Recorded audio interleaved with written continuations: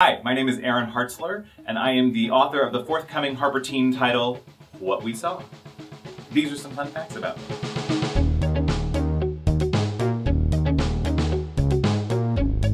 My books are arranged by color.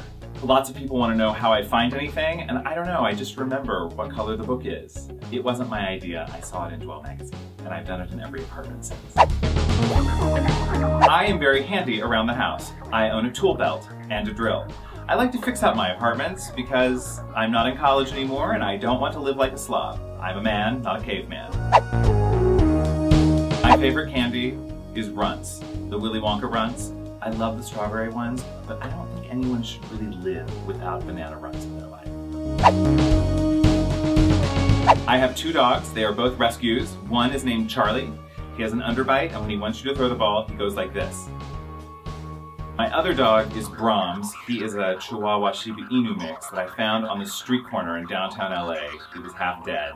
I nursed him back to life. I love Royals baseball. I grew up in Kansas City. When I was in 5th grade, the Royals won the World Series, and we set off fireworks in the front yard. I was an actor for a long time, and still do some acting occasionally. But I was in the first ever episode of It's Always Sunny in Philadelphia. I had a terrible haircut, blonde and shaggy. I don't know what my stylist was thinking. I live in a little bungalow in Santa Monica, California, 2 blocks from the beach. I have always wanted to live by the beach, and I just recently moved there, and I'm not leaving this apartment until I am married or buried.